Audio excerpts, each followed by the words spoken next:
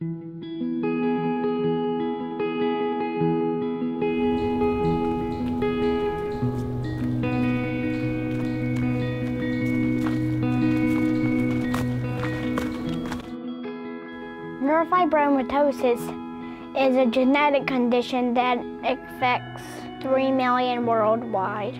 It causes tumors to grow anywhere in the body, even in between bones. And mine is on my neck, and so I have to have an MRI about twice a year. Removing the tumor would involve essentially just cutting the veins.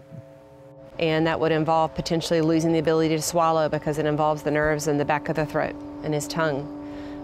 Part of his shoulder movement because it involves nerves kind of across the back of his neck.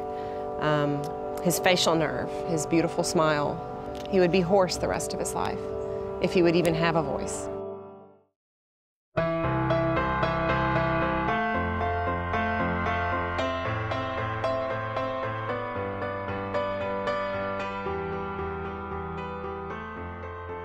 After 4 years of wait and see, and we're not sure, and there might be something down the pike, and let's just see, there's just never been anything salient to kind of hang our hope on until now.